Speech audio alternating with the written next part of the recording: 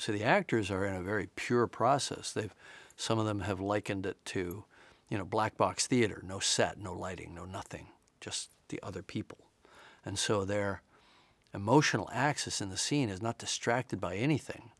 It's just that other actor, They have that with each other. That's all they need. That's all actors need, is an emotional reality to play within, And they love that too, because we're not stopping to lay the dolly track or to get the sun to the right position or get all the extras into place or, get all the hardware back to one and get ready to go again. We just roll. Okay, all right, let's do it again. Let's go back to one. Let's do it again. And we just get into a session. Sometimes we'll record for 10, 12 minutes straight, maybe 5, 10 takes, different ideas. Hey, why don't you do this? I'll throw them a line on the fly. It's a very creative sandbox, and the actors really love it. Either that or they're very good actors and lying about it for years on end.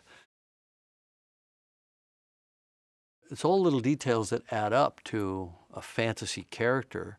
We just want you to believe they really exist. I mean, of course we don't. You go into a movie theater, you're being transported to a fictional fantasy world. But the more you can suspend your disbelief, the more fun it is.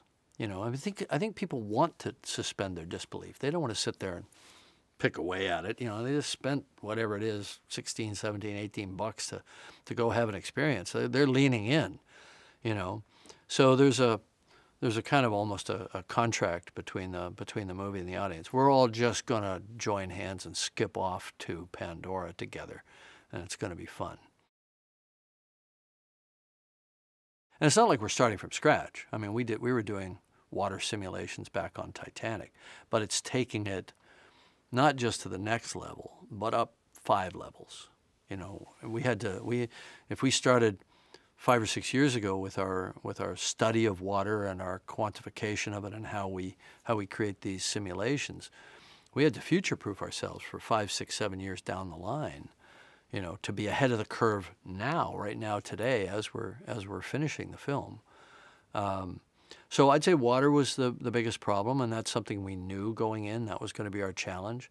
But the beauty of it is, if you can solve water for this movie, which we've done, which Weta has done, and we worked with them to do it, you never have to look back. You never have to worry about it again. You can do all water anytime until the end of time, right? So these tools become incredibly important to the effects industry at large.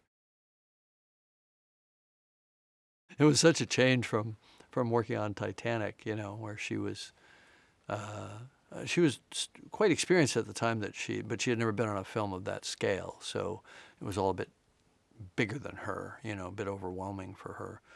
She did a masterful job, obviously, but on this film, she'd been around the block and done enough movies, and she came in and she spent 2 or 3 days watching how it was all done, and then basically started producing the scenes. But it was fun. I welcomed that, and it was we found it both to be not only a great working relationship and the creation of a very strong, memorable character, and she enjoyed all that, but almost like the freedom to be in a different body, to have a tail and to have a way of walking a movie. And Kate has she's got quite a presence in the film. She's not really like anybody else in the movie. Maybe Neytiri is the closest, because they're both very strong kind of alpha characters, and of course they clash for that reason. And that was fun. Watching them meet and clash is one of my favorite parts of the film. The key to it was to shoot really underwater and really at the surface of the water, so people were swimming properly, and they were taking their own weight to get out of the water properly or diving in properly, and it just looks like that. It looks real, because the motion was real. And the emotion was real, because these kids are having to learn how to be underwater. They don't know how to be underwater. They were raised in the forest. And so, their fear factor probably helped. Although everybody was very, very well trained, and we used a very safe and systematic way to allow them to dive. They were all scuba trained, but we didn't use scuba. We just did that so that they got used to being underwater for long periods of time.